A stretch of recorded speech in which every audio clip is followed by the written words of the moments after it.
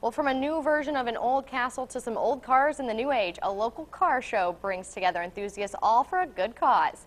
Today was the 4th annual Cruise In for Diabetes. The car show was at Harrison College in Terre Haute. Awards were given out for some of the best classics and even the best modern models. But the focus of the afternoon was raising money for the American Diabetes Association, and the school has a student to thank for the idea.